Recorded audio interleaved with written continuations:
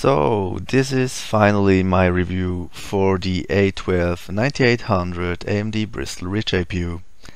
As you know, AMD has completed their lineup of Zen-based high-performance chips with Ryzen 3 just some weeks ago, but hasn't yet released anything for the sub-$100 market. That has changed now with the retail launch of their Bristol Ridge-based entry-level lineup. Bristol Ridge is based on the Excavator architecture. Initially, Excavator was supposed to be the last iteration of AMD's Bulldozer-based FX line, but when AMD figured out that Bulldozer will never be able to compete against Intel, they left the high-end segment for some time, began to work on Zen, and turned Excavator into an energy-efficient mobile core. Excavator came to market already in the year 2015 as Carrizo, exclusively for mobile. 1 year later, AMD finally launched Excavator also for desktop in form of their Bristol Ridge lineup, but only for OEMs. Bristol Ridge, also named Carrizo version 2, is the same chip like the one launched in 2015, but with a refined process and newly activated features that allow for higher clock speeds. Actually, half of the gains in CPU and GPU performance came from working with global foundries to improve the existing 28nm manufacturing process.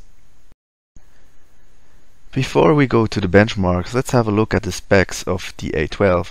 It comes with 4 Excavator cores clocked up to 4.2 GHz, 8 GCN 1.2 cores, the same as in Fiji, clocked up to 1.1 GHz. It has 8 PCIe lanes, supports DDR4 2400 up to dual channel mode, and is not unlocked, but we will talk about that in a moment. It also supports 4K HEVC, 4K H264 and VP9. Officially, the A12 is locked, meaning you cannot set its multiplier manually, but after testing several mainboards, turns out that Asus allows you to set the multiplier along with many other options on a B350 mainboard or higher.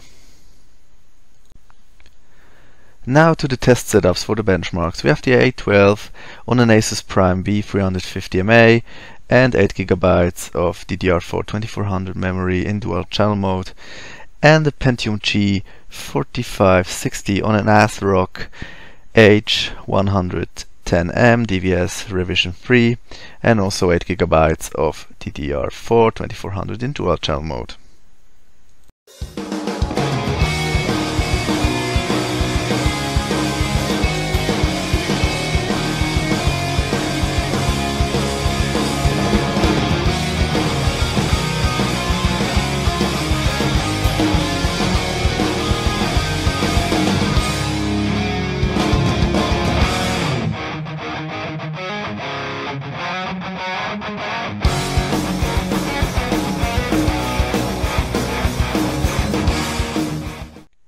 Now to the gaming tests. The iGPU tests are all done in 768p medium settings.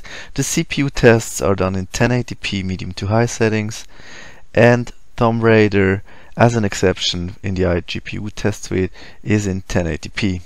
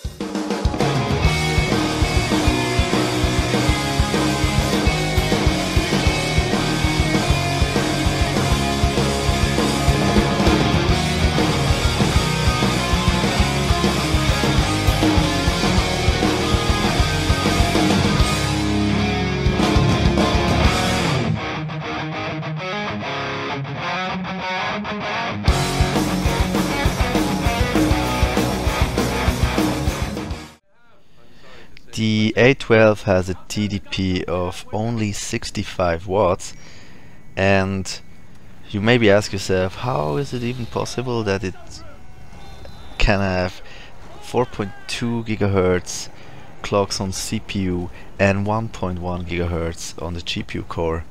Well, it's not always possible. The APU throttles. It throttles pretty smart, so it can keep the balance between CPU and GPU load, and in most cases it lets the GPU run at full speed and throttles the CPU, as we can see here in this example in Battlefield 1.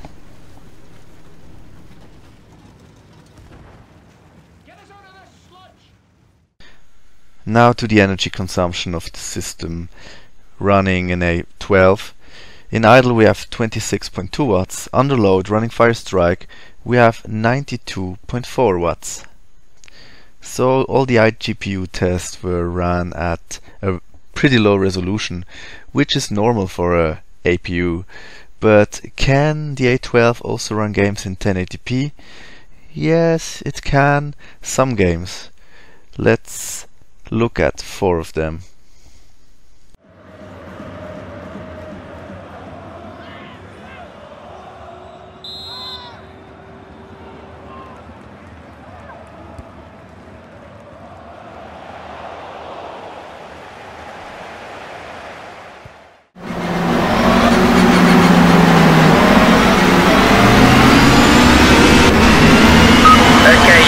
Warning for the race director for cutting the track.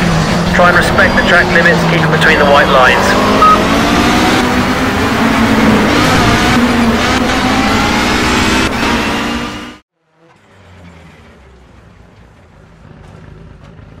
Five, 4, 3, 2, 1, go.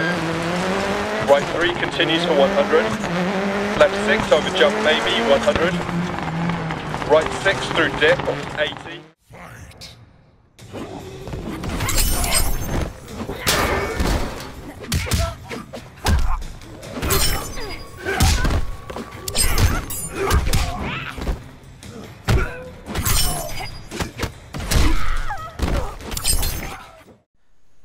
So that was my first review I ever made.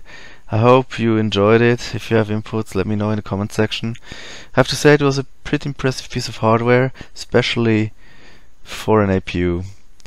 It has relatively weak CPU cores, but they are fast enough for doing normal office work, surfing, browsing, watching videos. The iGPU is without competition, I think. It's the strongest iGPU out there, especially for the price.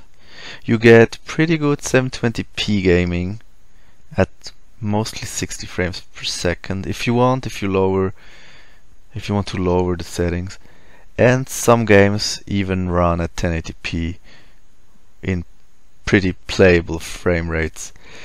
But knowing there's an Athlon X4 out there or a Pentium G4560 for only about 50 or 60 bucks, you might think about getting one of those two and pair them with a separate graphics card. Think about it. See ya.